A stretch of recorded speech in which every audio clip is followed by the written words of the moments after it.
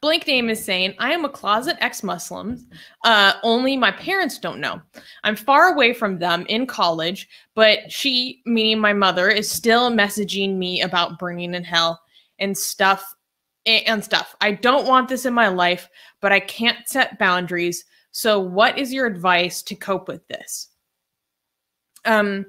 This is go back to the first one. Because a lot of people rely on their parents for financial support during college.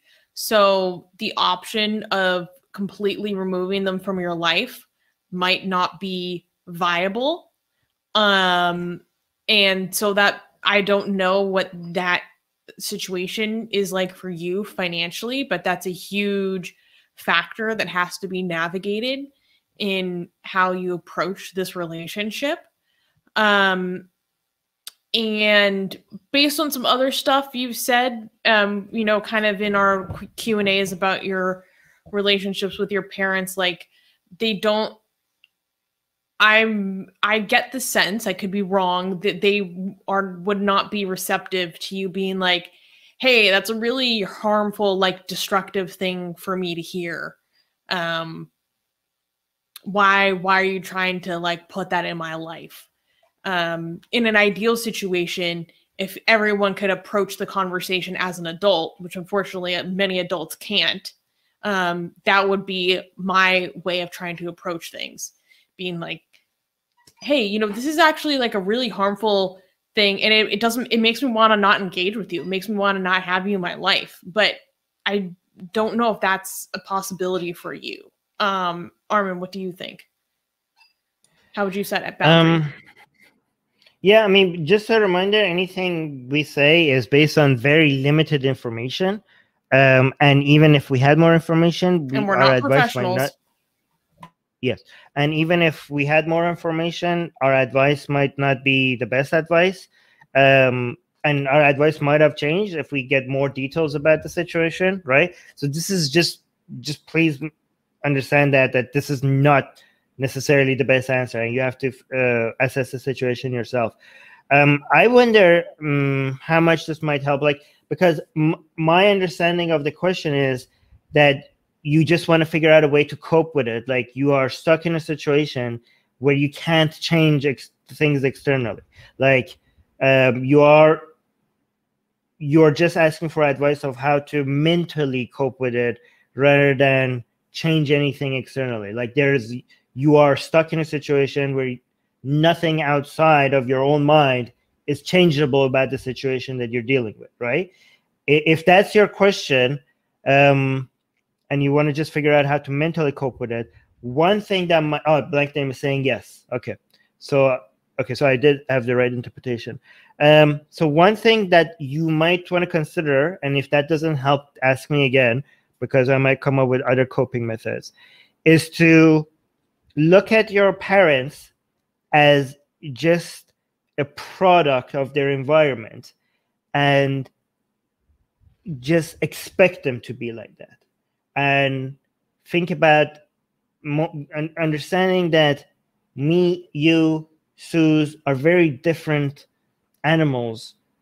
Wait, YouTube, I'm talking about myself, okay? You have to be very careful with our language because YouTube is going to think we're dehumanizing somebody. Okay, I can't use that word anymore because YouTube's algorithm is very sensitive. Okay, we are social. Can I say creature? We are social entities that respond to the societies that we're building. We are in a very predictable way, and the ones of us who don't. The ones of us like blank name or Susanna or me, we are weird. We are the weird ones. We are different. We are kind of like rebellious, and we're not just following the norm. But given that the vast majority of the people in society respond to what is norm in a very predictable way, then what you're experiencing is something that is to be expected. All right. And you should think, like, I want you to feel good about, like, think like, you know, every time you hear that, I want you to say in your head, maybe try this. I don't know if this is work for you, right? just be in your, don't tell it to your mom or dad, but maybe say in your head, I understand why you're like this, and it's okay, and I forgive you, and you're my mom and you're my dad. Even if you don't accept me in my life, I accept, even if you don't accept me the way I am, I accept you the way you are. And maybe see if you could congratulate yourself for doing that. So that you have an excuse to feel something positive about this, to think like, look how mature I am being. Like, use this as an, I know this is a really sucky situation, but try to see if you could use this as a way to congratulate. I know this comes off as very self-centered or very egoistic, but who cares? If this is a sucky situation, whatever positive feeling you could, squeeze out of this, even if it's egoistic or self-congratulatory, do it, because you're trying to get any positive feeling you can from out of this, right? So just like come off as a better person in the situation. Look and see, like, tell yourself, look, it's a parent's responsibility to accept the child the way they are, not the child. This is not what a child's supposed to do. But I am mature enough to do this the other way around. I am accepting them. I am the way they are, even if they're not doing this to me. I am going as far as forgiving them because I understand them as a product of their environment. And even if they will never accept me, I will always accept them. I will always forgive them. And that makes me a good person. And come off at the other end congratulating yourself and feeling good about the way you are, and just steal that good feeling and just stick with that. I don't know if that helps at all. I have some contentions with that. Like, if someone is still in the midst of being abused, I don't necessarily think that that would be a constructive way for them to think about things necessarily. I see where you're coming from, but when thinking of that, it's extremely important to highlight that you are not accepting their abusive behavior towards you. Okay, you're not accepting that. You're not saying that that's okay. I think Armin's more speaking towards, for example, I had a lot of issues with certain things my parents, how they treated me throughout when I grew up. Later in life, I learned about some stuff that happened to them before I was born that made me empathize for them and understand what they went through, that explained how they then passed that on to me. And then I had empathy and compassion for them. But I was only able to reach that point once I had already left that situation, removed myself from it, and healed from it to a certain extent. But I would like to make a really quick recommendation to you. A podcast that helped me a lot in my life is called The Mental Illness Happy Hour. And this podcast is this comedian who's a host, and he talks about his own history of abuse and stuff that happened in his family. And he interviews someone every week, either someone who struggled with it themselves or maybe professionals.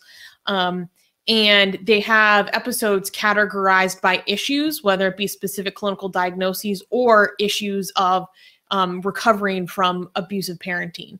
And I've gained a lot of insight and tips, and also just not feeling so alone by listening to that podcast. So I definitely recommend the Mental Illness Happy Hour, specifically the ones on survivors of abuse. Right. So what you said kind of confirms what I said too, because you said that you managed to find empathy for them once you find out their backstory and how they got to where they are, right? And you managed to do that when you're distant, when you were a bit distant from them, right? So this might still be a possibility for Black Dan because he is separate from them. He's in the college and he's not with them. And but also that behavior is still being inflicted on him. Yes, but I say might. That's why I'm saying might. And I also want to say that with the lack of for example, when Susanna experienced some negative things from her parents, but then when she found their story, she had empathy for them a little bit more to see how they got to where they are.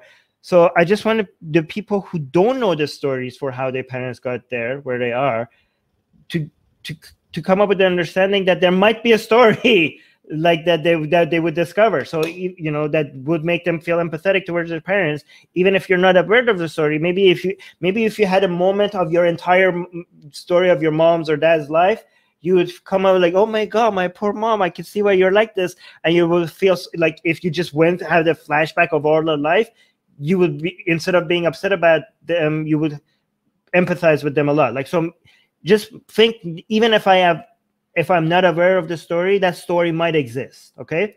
However, what I was suggesting was not that this is a helpful thing to do. I said it might be a helpful thing to do.